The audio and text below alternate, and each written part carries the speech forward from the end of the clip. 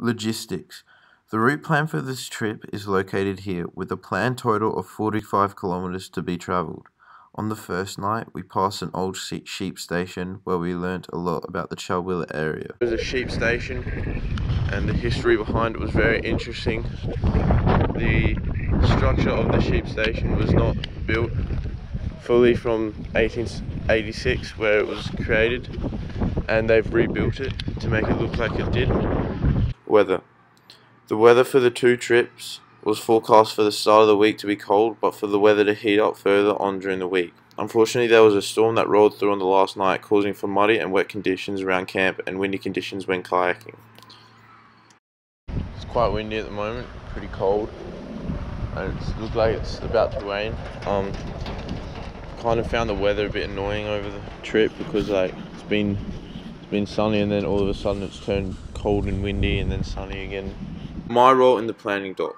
I created a list of risks, ranked them in order of danger, and then brainstormed ways of preventing these risks from occurring. Group dynamic is very good. There's been no arguments or decisions that have gone 50-50. We've all agreed upon something and then done it. Or we're not hating them. We're here. Yeah, with the. We're going there. It's quite windy, isn't it? Yeah, should we do like a little loop? Isn't that what makes 18? Yeah. Can you just explain what you just did? Just say where we went, what we're changing. So we've just passed campsite 24 and we've made the decision.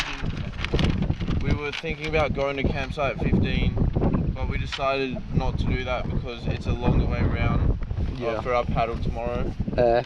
So we've decided to go to campsite 18, which is the furthest away, not going down the longer way. Monument Creek. Okay, yeah. So we can still stay on Chalwilla, but still have a bit to paddle down.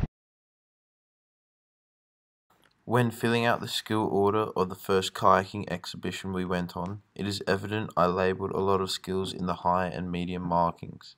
It is evident that I was confident in my personal self-reliance, but I was very, very critical of applying and understanding navigation and route plan, and also with proper packing for a kayaking trip. I believe, however, that if I were to fill another skill order for kayaking, everything would be in the medium to high bracket due to my improvement of skills over the outdoor ed course.